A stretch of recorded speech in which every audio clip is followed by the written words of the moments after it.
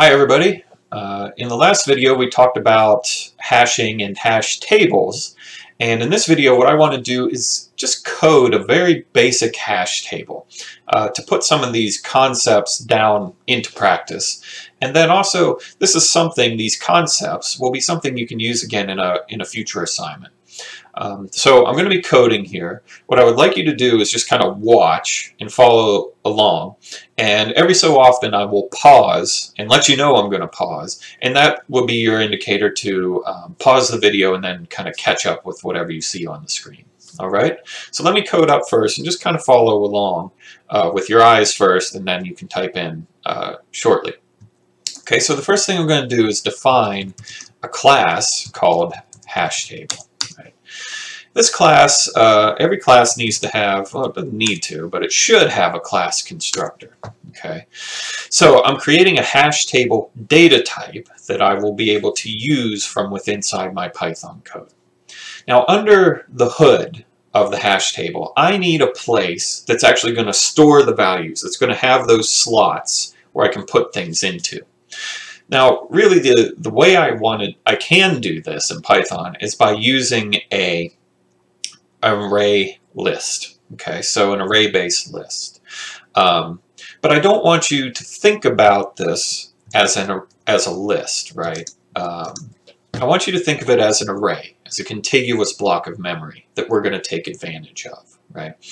Now, what I need to do, though, remember, because a hash table is a nonlinear data structure, we're not going to put items in this thing adjacent to one another. We would need to have empty slots, and then our hash function is going to determine where in the table we start putting the data, right? So it could go in index 0, could go in index 11, could go wherever.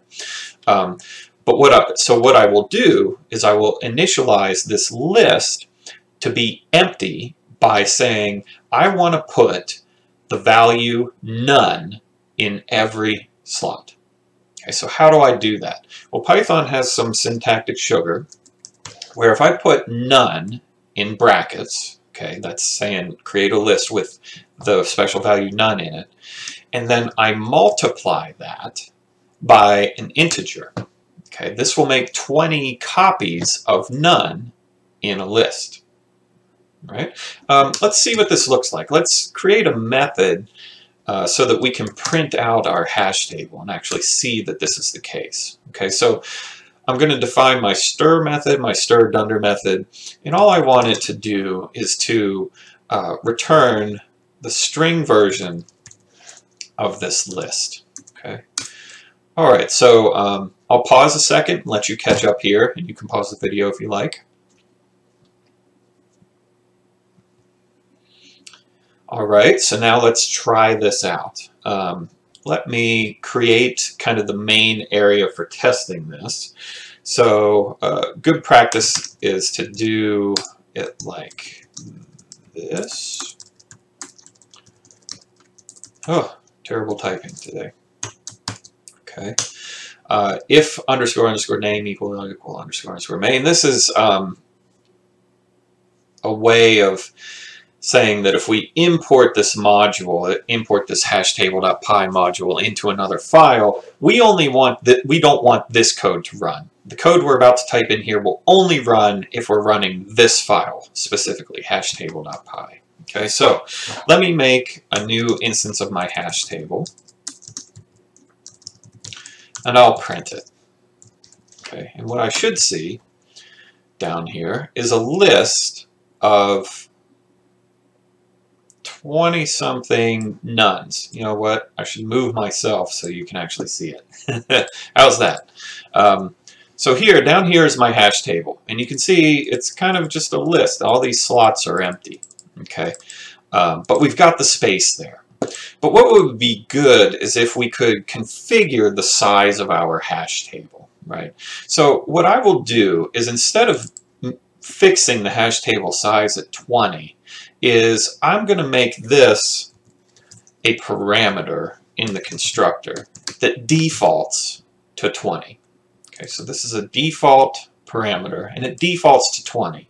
So right now, because I'm not calling it with a value, I still get size 20, but I could change this. Say I want a hash table with 10 slots. Well, here we go, hash table with 10 slots. Say I want a hash table with 10 24 slots. Well, now I got that too. Okay, so let's just go back to using 20 for now. All right, so I've kind of got the structure there. It's ready to go.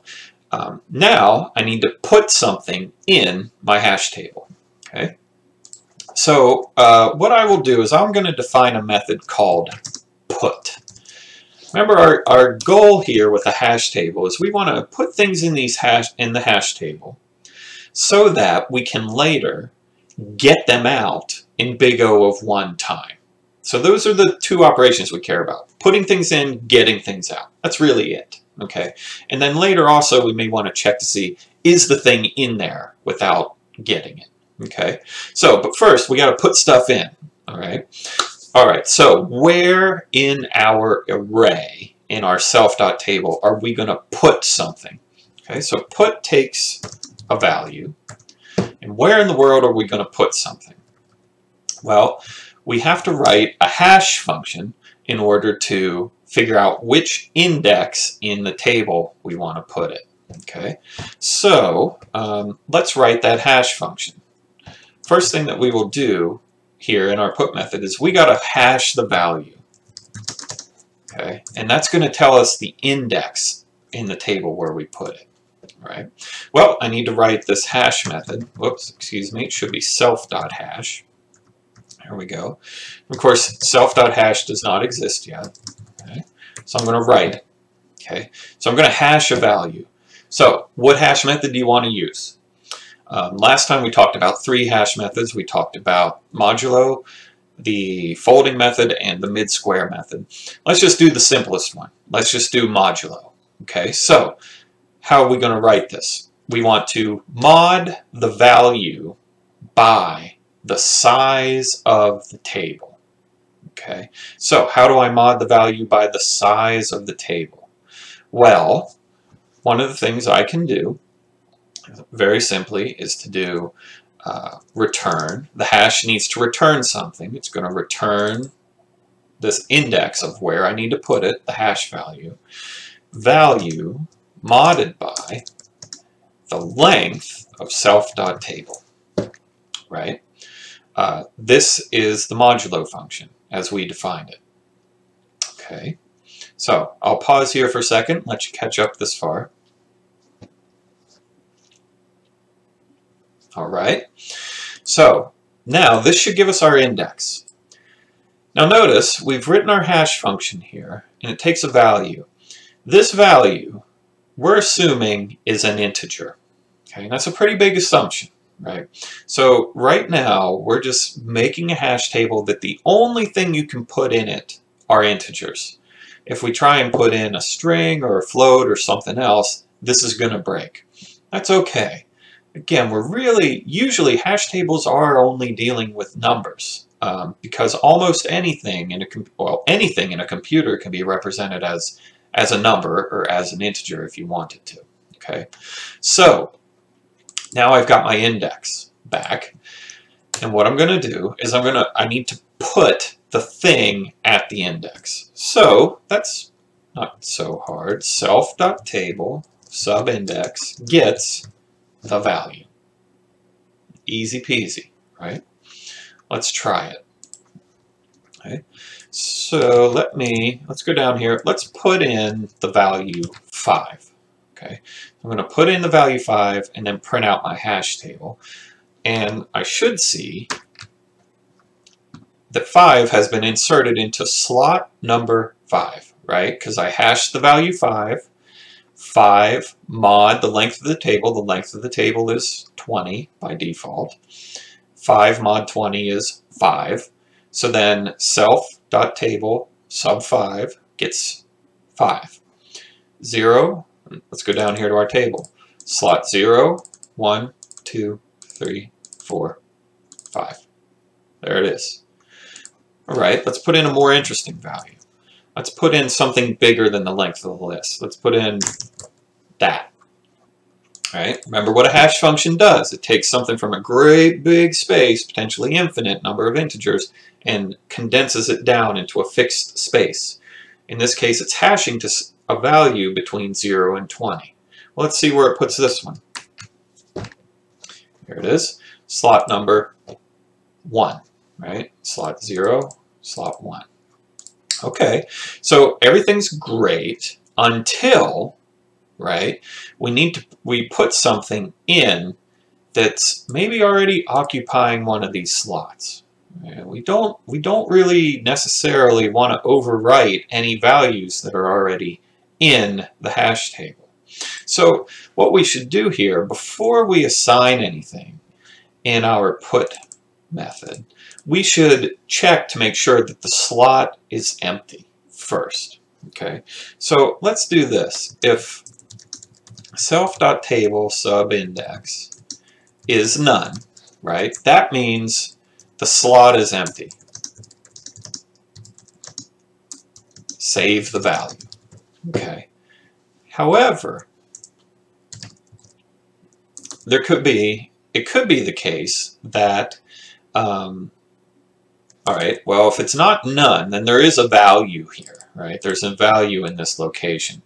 It could be that that value is the same one you're trying to insert, right? So if I call like ht.put5 and ht.put5, that's okay, right? We're going to, in this case, allow it, because generally in most implementations, in fact, I think in most implementations, a hash table can only have one copy of a particular value in it. Okay, there are some tricks you could do to have more than one value, in which case this would kind of become a bag, is the type of data structure that is. But usually we only want one copy of a value in a hash table. Okay, because remember, the main purpose of a hash table is to search, and to search in big O of one time. So if the thing's already there, fine. What we can do is just sort of say, else if self.table.index equal value, well, you know what? If the value is already in there, you can go ahead and overwrite it. Right? There's really no harm in that. Slot is empty or the same. Save the value.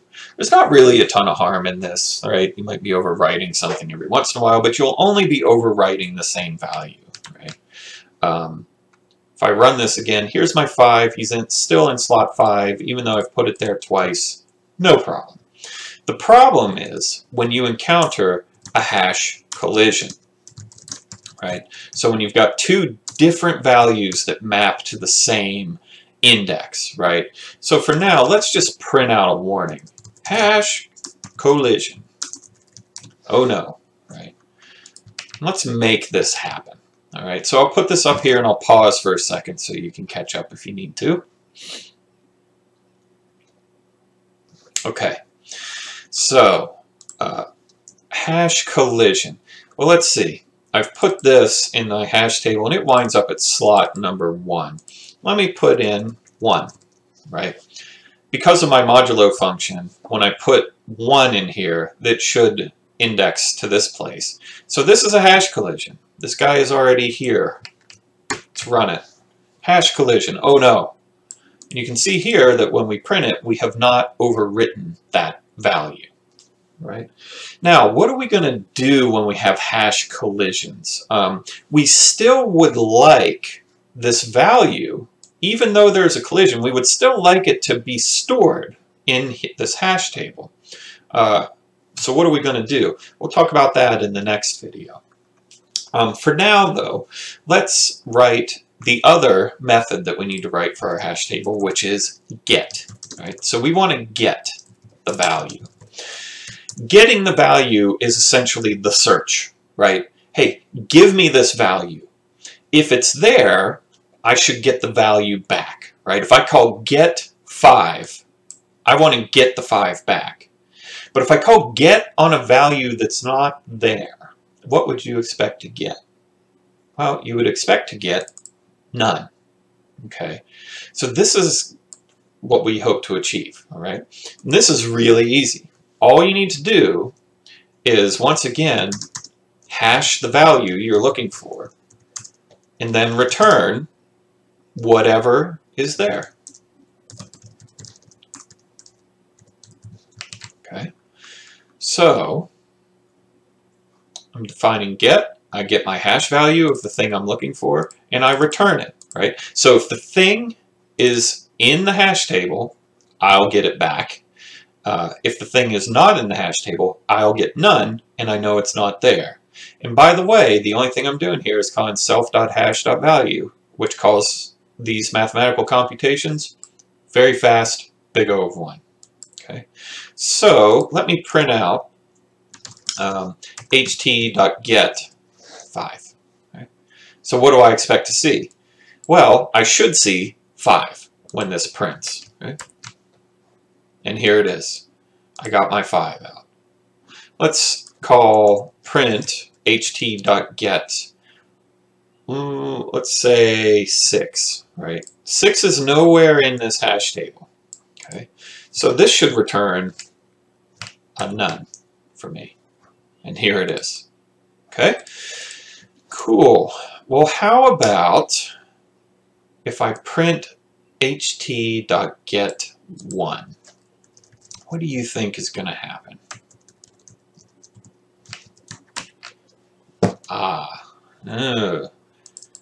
I got this. Well, why did I get this? Well, you know, my hash value returned slot number 1 here. What's in slot number 1? This guy.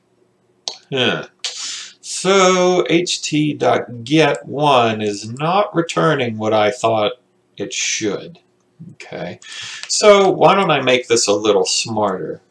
If self.table subindex equals the value that I'm looking for, then I found it, right? Return this thing. Else, let me for now just print this warning, and I'll say, oops, value not what I expected. So the other value that is okay to return is, of course, if that index has the value none, right? So if I get back either of these things, that's okay, but if I get something back from the hash table and it's not what I expected in that slot and it's not none, that's a problem. So let's run this. Okay, so let's look here. So first, here's my hash table. Here's what the values are in it. First, I got 5, which is good. Then I got 6, which is, not so good. Nothing there. That's okay. Again, we're just doing a check. Is this thing here? Then I call get 1. Oops, that is not the value I expected, right? Why is this printing none? Because of, because this function, what does a function return? If it doesn't specify a return value, it returns none. So why don't I, instead of printing that, why don't I return that string? There we go. That's a little bit better. All right, cool. So this is kind of the basics of a hash table, but you know, it's not sufficient yet because I've got this problem of hash collisions. So the next step is going to be, how do I resolve hash collisions? And we'll talk about that in the next video.